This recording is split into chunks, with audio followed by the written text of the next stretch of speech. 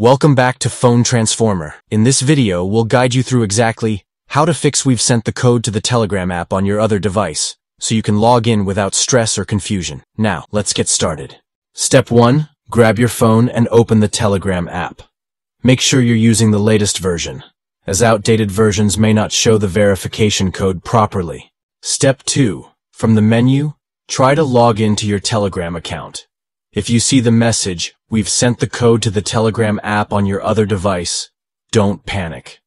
This simply means your account is already logged in on another device, so the code is being sent there instead of via SMS. Step 3. Now open the Telegram app on the device that is already logged into your account. This could be your old phone, tablet, or even your computer where you've used Telegram before. Step 4. Within the menu of that logged-in device, look for the chat from Telegram itself. You'll find that Telegram has sent a verification code message there. Just tap on it to open and view the code.